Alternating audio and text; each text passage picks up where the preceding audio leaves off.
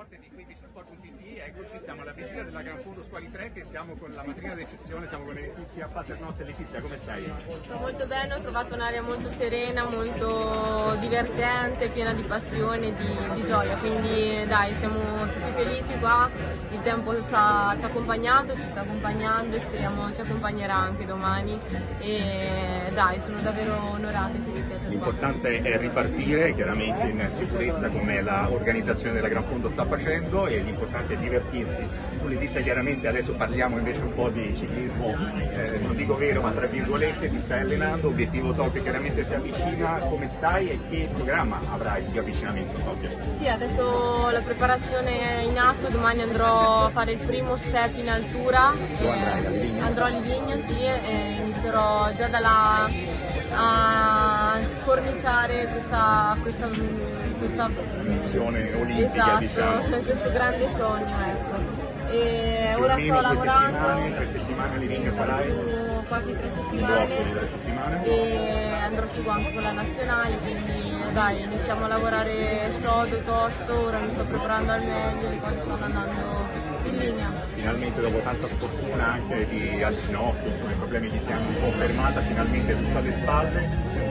Altura, correrai anche su strada, giugno ci saranno gli europei in pista. Farò una corsa di strada, 2 giorni di tappa in Svizzera con la Trek-Segafredo e dopodiché ci sarà una 5 giorni a Fiorenzuola più campionati europei in pista, ecco. E questo qua è il programma, ora vediamo di continuare così. È stato un anno sfortunato lo scorso anno, ma è alle spalle, ha insegnato tanto e mi ha dato tanto anche questo.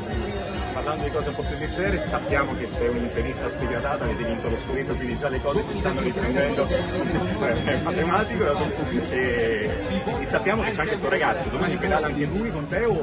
No, lui pallavolista, quindi diciamo non sei riuscita ancora? No, a lui piace molto, l'unica cosa che diciamo che non sposa tanto quello che è il suo sport, ecco, a livello di caratteristiche. E preferisce seguirmi e farmi assistenza in motorino, diciamo. Ancora in motorino, quindi ancora fai dietro moto con lui, esatto, ancora si difende, però molto bravo. Quindi un giorno magari lo vedremo anche magari in bicicletta. Ultimissima domanda, ti abbiamo visto anche al Giro d'Italia l'altro giorno alla partenza, un commento, Ciccone rimanendo in casa chiaramente Trek-Segafredo, Ciccone si sta comportando molto bene, Vincenzo un po' in difficoltà, che messaggio mandi a Giulio e Vincenzo?